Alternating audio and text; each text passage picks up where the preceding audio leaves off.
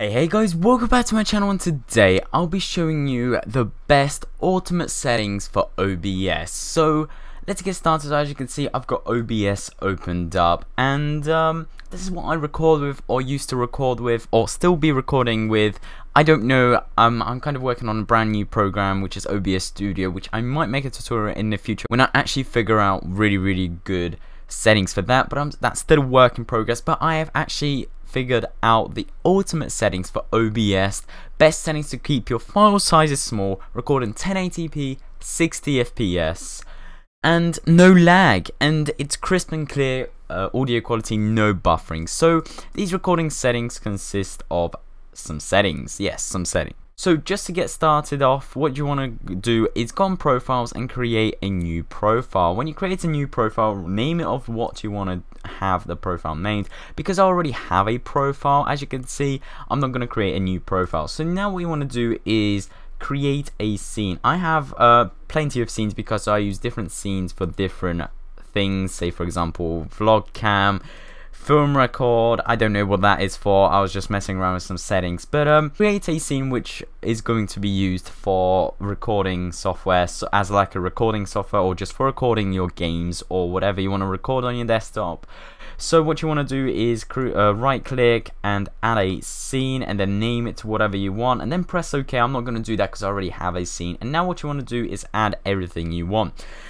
Depending on what you want to record, you're going to add whatever sources you're going to record. Today I'm only going to be showing game capture, but monitor capture is kind of similar, and webcam capture is similar. All you have to do is right click, add, and choose your thing. So what you want to do is right click, add, and add game capture. I already have this, so when you add the game capture, it should be added to the sources. So now what you want to do is double click the game capture and choose the window you want to record. Choose the window which is opened in the background. For me, there's no windows open in the background. It's still recognizing some old windows in the background. I can probably do this and do that, maybe. And the previous stream, is it gonna record my other recording software? Yes, it is recording my other recording software. That's pretty cool. But choose the window you want to record. Say for example something else except the whatever I'm recording right now. So and now what you want to do is choose if you want your cursor to be captured or not. For me personally, I like my cursor captured because in my games the cursor is always captured. Like for example Minecraft, that's what I record, or any other games. For some games and certain games you wouldn't like your cursor to be captured, or for certain videos, and the rest I guess it's on default. I'm gonna stop preview stream because we don't want that. So now what you want to do is go into the settings. So into the settings, when you start off general, here is the language you want to have your settings in. Here is the name of the profile that you set up over here, and now it's time to go into the encoding. So the encoding, I know it looks really weird, only 1000 bitrate. I'll explain that later on when we get to the advanced settings. But what you want to do is choose the encoder X264. I know recommended is if you have a good GPU. Say for example me, I have the Nvidia GPU, I would have chose that, but it doesn't work with these settings. You have to choose the regular encoder, and this is because of the 1000 bit rate. I do a bit of a glitch with this program, which it sets it as a 1000 bit rate but records it really high quality, and it just doesn't look at this bit rate setting. So it's really awesome. So what you want to have is use CBR disabled, turn the quality balance to 10, and then the max bitrate to 1001 and 3 zeros behind this. Use custom buffer size and set this to 0. Now onto the audio encoding. So the codec which I'm using is AAC. I think this is default, and I'm using 48 kilohertz, which is 4800 hertz, I think, if I'm not mistaken. So now the bitrate of your microphone will depend on what quality your audio goes with. I choose 192 bitrate because that goes well with my microphone. My microphone is not the best, highest quality microphone out there, so there's no point of me bumping this up to the maximum because my microphone is not capable of doing that. So 192 bit rate, it's perfect for my microphone. I would recommend don't go lower than 128 for video recording. If you do streaming, then you can go to 96. This is just to reduce your in like lag and just so the bitrate doesn't think. But this is recording settings, so 192, that is the best choice for most of the microphones, and to be honest, every single microphone. Only if you have the best studio microphone, you can then bump it up to the top notch bitrate, but that will depend on your file size after you record the video. So what you want to do now is press apply and go into the broadcast settings. So broadcast settings, you would normally have it onto the live stream. You don't want this. What you want is to set it to file output only. So what you want to do is put it on file output only, go on the file path and find a place where you want your recordings to be saved. So find a folder. As you can see, I already found the folder which I record my videos in, and what I do, I just name it rec or recording or raw footage. For this tutorial purpose, I'm going to call it rec as like recording. This is what I normally call my videos, just so it's easier, and then I'll know.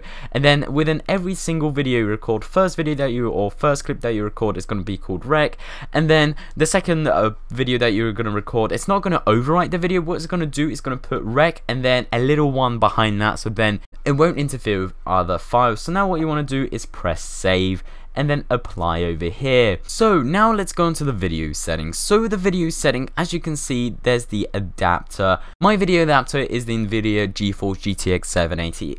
And if you do have a good video adapter, or if you have a video adapter in your PC, like a good graphics card, choose the GPU. If you don't worry about this setting. There probably won't be nothing, or maybe your integrated graphics or something like that. And now the base resolution. This is how big your monitor is. So depending on the monitor resolution you have, you put this over here. My monitor resolution is 1920 by 1080p. So that is like full HD. It's not 4K, which is not Ultra HD, but it's full HD. So this is what I make my videos in. So make your monitor resolution in here. If you want to find out what your monitor resolution is, what you want to do is right click over here and then screen resolution, and then you look for your monitor over here, and then here you go, here where it says your monitor resolution, and then if you have this, then set your monitor resolution to whatever that said. So for me, it's 1920 by 1080p. And now, resolution downscale. If you want to record on 1080p, just keep it on 1080p, don't downscale it. But if your internet upload speed is a little bit low and you don't want to record in 1080p and upload videos in 1080p or 60 FPS, which I'll talk about the FPS in a second, you can bump this down to 720. What this means is that the 720p is actually, it's gonna record your whole screen as the 1080 screen, but what it's gonna do is bump the video down and it will render the video or leave you the video at a 720p quality, so you don't have to worry about compressing the video to a lower quality. You can just record it in 720p, which actually saves loads of space on your hard drive as well. But 720p is slightly worse. It's still HD, but it's slightly worse quality, and I really recommend 1920 by 1080. Don't downscale it, is the best. So now down to the FPS. This is all up to you. You can choose as high FPS as you want, depending on how good your PC is. So my PC is somewhat decent and it manages recording in 60 FPS. Sometimes the FPS drops time to time, but it's hardly noticeable. So if you want to record in 60 FPS, set this to 60. But if your PC isn't good at all, set this number to 30. This is the lowest you would want to go, because 30 FPS is enough for the video to be nice and smooth but not laggy. But for the purpose of the video and the purpose of my own settings that I do, I set the FPS of the video to 60 FPS, so it's nice, smooth, and there's just technically no lag in the video, and it's just smoothed out when you're playing, and it feels really nice while watching. So what you want to do is press apply and go into the audio. So the audio for the desktop audio device, what I do, I keep it on default. This means that anything you plug in, or any noises or anything, like for example if you're doing a collab with someone on Team and like they're talking to you on TeamSpeak or Skype or Discord or whatever, anything, or like music in the background on your PC, it will pick everything up. No matter what you've got plugged into your PC, it will pick everything up. Just keep it on default, so any headset you plug in and any audio which is coming from the PC, it will pick up in the recording software. Now onto the microphone. Now what you want to do is choose the microphone you have and you want to record with. For me, I have only a blue snowball. That's what I use to record my videos. So a blue snowball, or whatever microphone you may have, a Blue Yeti, so it'll say microphone Blue Yeti, or if you have a microphone plugged in with a 3.5mm jack, it would say like something Ratlek HD audio or something like that. It's one of the microphones. Probably you just have to check, and if you don't know how to check which microphone's which, what you want to do is go into this little speaker icon at the bottom of your screen, right click onto here, and then go on recording devices, and then over here you'll be able to find the name of the microphone you have and what microphone is plugged in and which microphone is named which, and then you can define of which microphone you wanna apply for the OBS settings. So now going on to the audio settings at the bottom over here, this is kind of like a delay thing where you can push to delay by milliseconds, so you can set a button to delay your microphone. I don't know why would anyone want to do that. I wouldn't like to delay my microphone, but there is a little setting which is really useful, especially from if you have a really kind of bad quality microphone, or a microphone which doesn't pick up audio very well. What you can do is boost your microphone level. What that means is that I have it on 1 because 1 is perfect for me. That is what I have, and it's perfectly fine because my microphone picks up audio as clear as a crystal. But for certain microphones it doesn't pick up audio as well, and it's really quiet alongside of whatever you're recording in the background of, like in your game background noise, you know, the game noise and sound. So what you want to do is boost this up to as many as you want. You'd have to experiment with your own microphone, so this is a bit of a trial and error.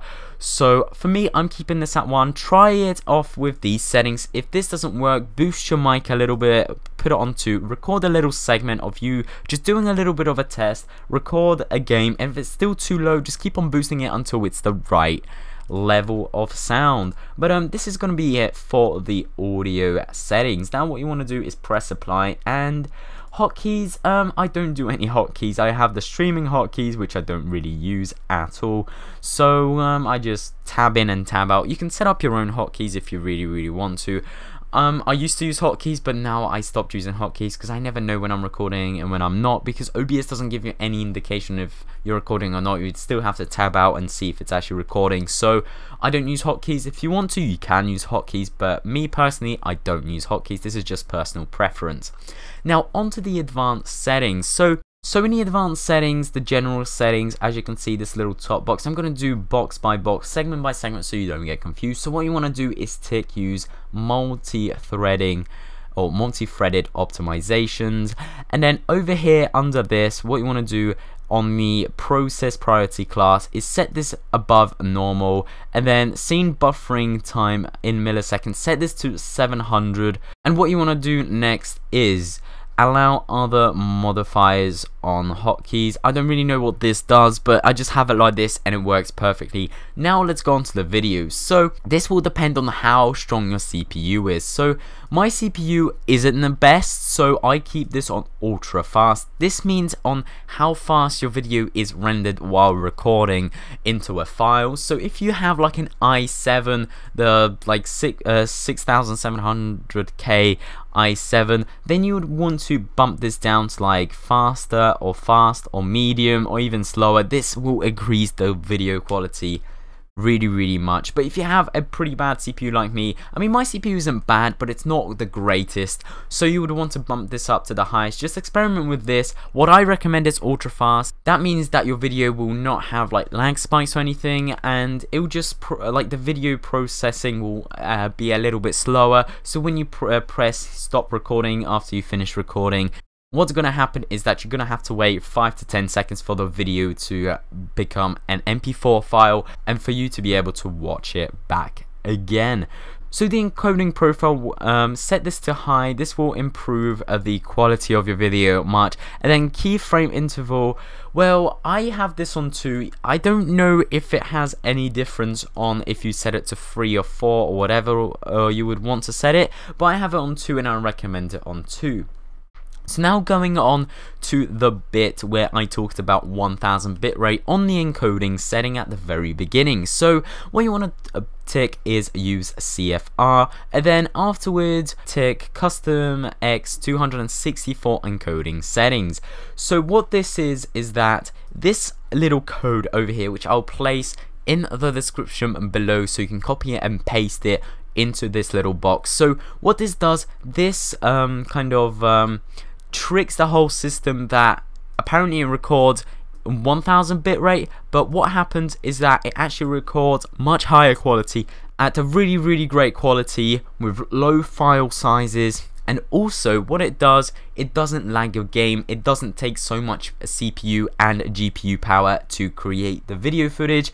Encode with full range, I don't have that selected. This is unticked, and the rest is unticked. What you want to do also is have the bind of interface on default, and the latency turning factor on 20, and that is going to be it for the advanced setting. So now we are going to go onto microphone noise gate. This is very helpful if your PC is very noisy. So in the background, as you can hear, I am actually using noise gate on the other OBS that I'm recording this video with, but in the background you'll probably be able to hear my fans if I don't use the noise gate. So what you want to do is preview, enable preview, and as you can see this green line, so every time I speak or any noise is generated and picked up by my microphone, this line indicates on how much noise is indicated. So if I go silent and don't speak anything, the line maxes out around here where my mouse is. So this is what is being picked up from my computer. These are actually my computer fans which are being picked up. So what you want to do is have the close threshold on just on top of where the line ends. So I'm going to go silent again for a second.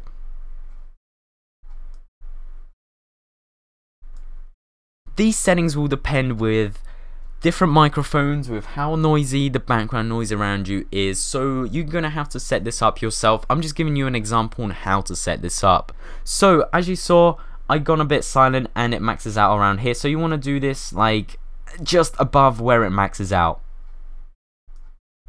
Yes, about right here, minus 32 dBs. So now what you want to do is, with the open threshold, go a couple of dBs up above. So if this is, say for example, minus 32, you want this to be minus 30 or minus 29. This is where it will catch your audio. So this is where it will close. So for example, if you just stop speaking like I will just right now, see where the green thing ended? This is where it's gonna stop picking up audio. So if the noise goes lower than this little cursor here, it will just not pick it up. But if you start speaking, you're slightly louder than the noise, or you're much louder than the noise, and then OBS will pick up any noise or any audio coming in through your microphone which is louder than this little cursor here. As you can see, if it goes over, it will pick the audio up.